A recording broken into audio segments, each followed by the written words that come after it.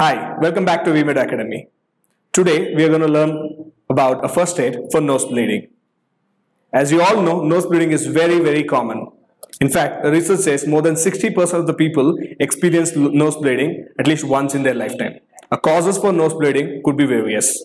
For example, a dry air or even an injury could cause a nose bleeding. What do you do when somebody is bleeding from their nose?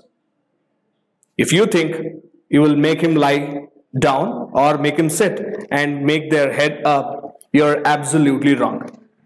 By doing this, you're actually causing more clottages and could lead into a choking.